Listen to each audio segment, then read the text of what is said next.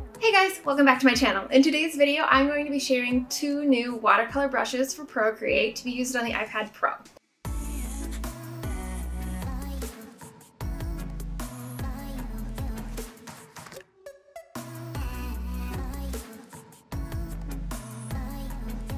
These are totally free. You can download them following the link in the description or the pop-up link up here. And I am going to be sharing with you kind of how they work together with my Floody Flow and Floody Smudge brushes. And then I'll be painting something and showing you how I incorporate them into my process in kind of different ways that you can use them, because these brushes work as paint brushes as well as smudge brushes. Before we dive in, I just want to say thank you for all the positive feedback on my last brushes. It was so fun to share them with you and to start seeing some of the posts that you guys have tagged me in on Instagram and shared with me of what you've been creating with the brushes. It's insane how talented you guys are, and just the general response and you guys being interested in my videos and interested in downloading my brushes has been awesome. I've been so excited to share them with you, so I definitely wanted to come right back with a couple more brushes that I've been working on and show you how to use them.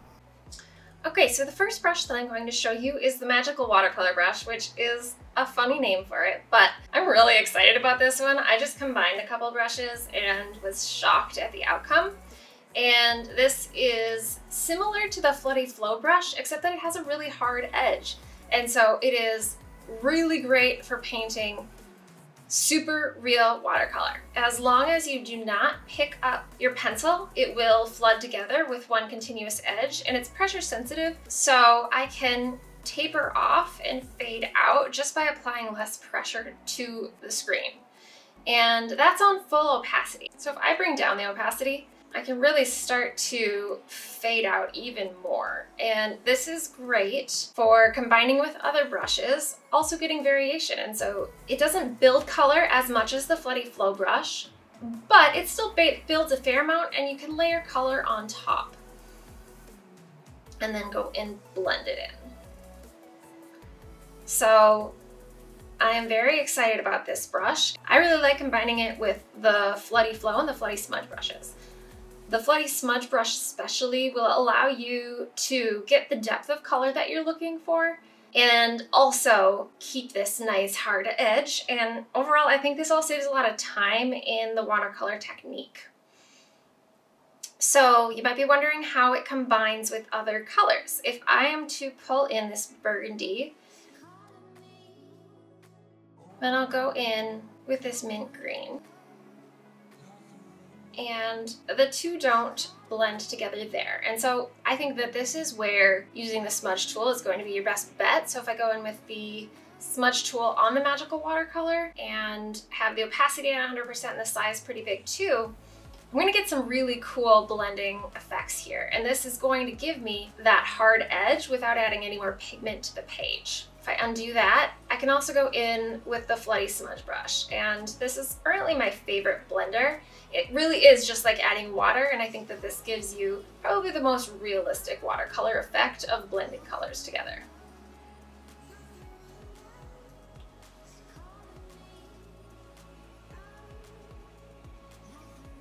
But you can, because it's pressure sensitive, you can start to layer the color on top, and that'll give you a good effect too. But again, your best color blending is going to come from using the smudge tool.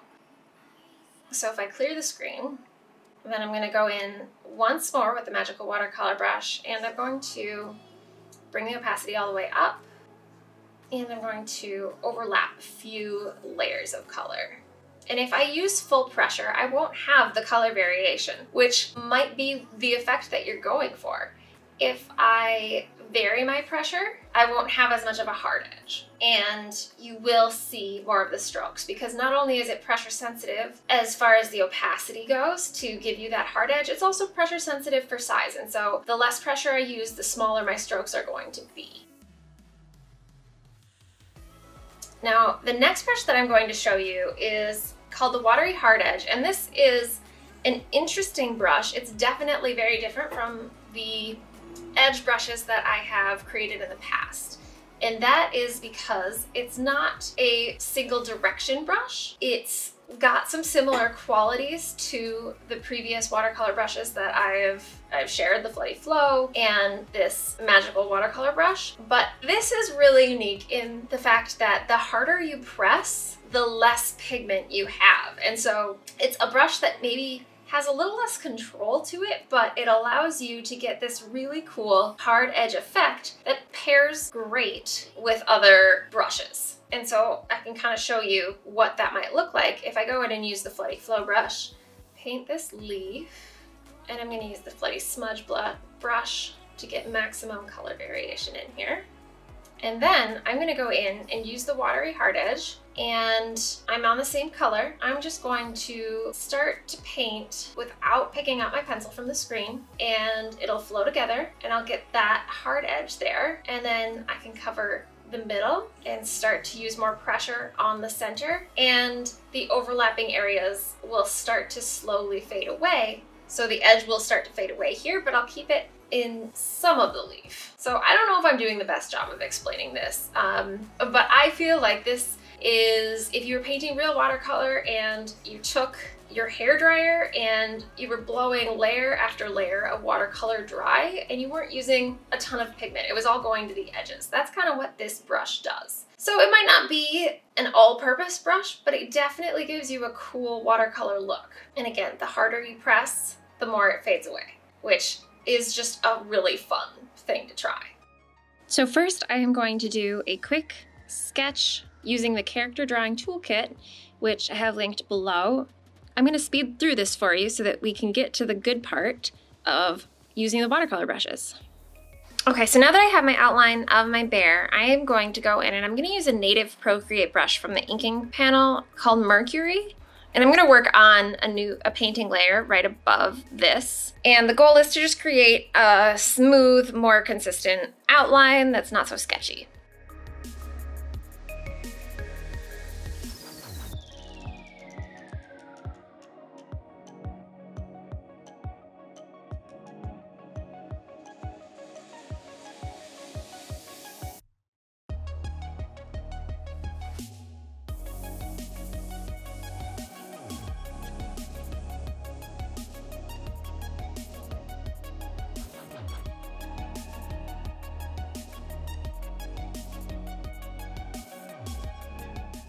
Now that I've finished the outline, he's kind of a scruffy little guy, I am going to move this outline all the way to the top of my painting layers, and I'm going to start working on the layers directly below it. I'm going to choose this brown. I'm going to start with the watery hard edge. What I'm going to start doing is I'm going to paint just some shadows here.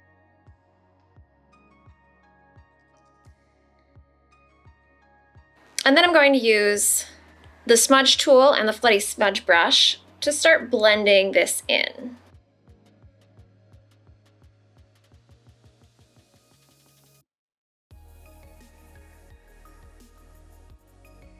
Then I'm going to use the eraser tool, which I will use on the magical watercolor brush, and I'm going to remove some pigment from a couple key areas where I want to put down a different color.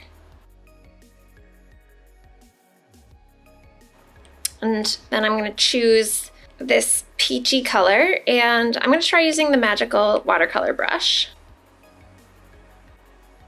And I'm just going to put a little bit of a hint of some of this color and let it bleed over the edge here, and then also in the ears. And then I'm going to go back and use the smudge tool and blend the rest of the foot. And then staying on this magical watercolor brush, I'm gonna go back to the brown. Here I'm gonna go to another layer, and I'm gonna fill in a little more detail.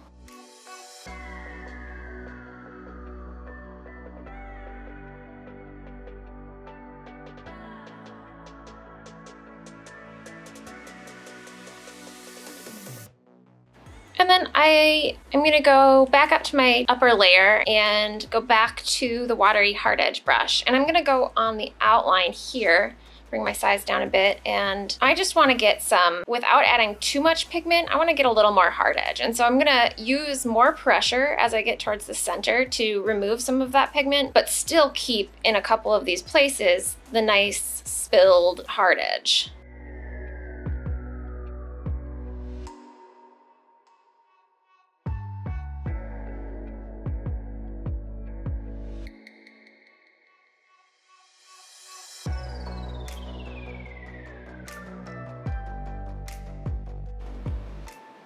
Now I want to make sure that I can see the color that I'm going to put on the snout here. So I'm going into both of these layers and just erasing. It doesn't have to be completely perfect, but I'm just trying to remove as much of the color of the fur as possible. And then I'm still on the watery hard edge, and I'm just going to fill this in.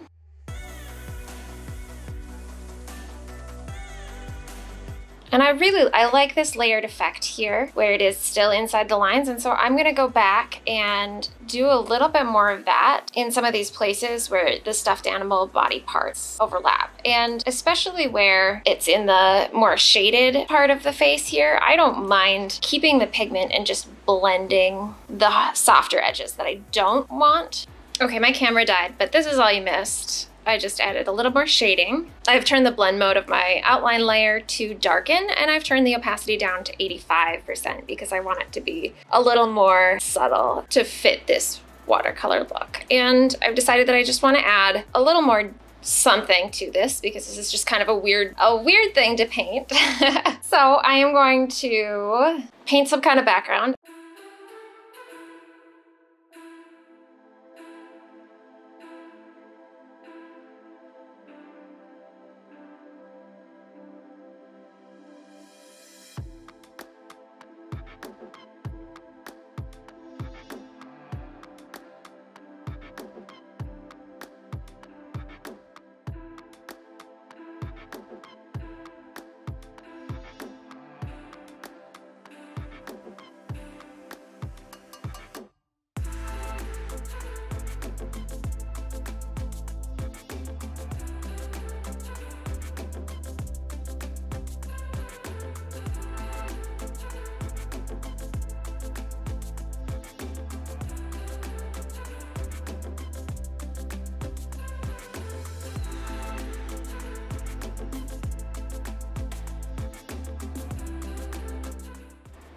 Okay, I decided this was a boring drawing, and so I'm gonna make it a creepy bear.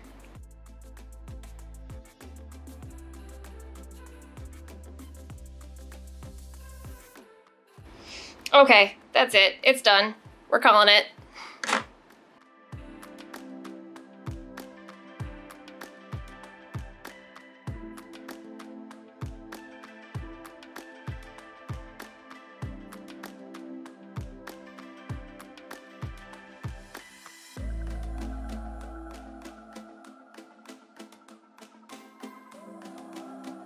Thank you guys so much for watching. I hope that this was helpful. Hopefully you learned something. Again, if you want to download the brushes, you can follow the link in the description. They are totally free, and you can sign up for my email list. I send out a new Procreate color palette every month, and so you can get exclusive access to that. If you liked this video, got something out of it, feel free to give it a thumbs up. That helps me out, and subscribe for more. I've been putting out videos weekly-ish and trying to get into a regular routine, and so you will definitely see more from me, some with brushes, some Procreate tutorials, some watercolor stuff. So follow along for more of that. Thank you again. I'll see you in the next one.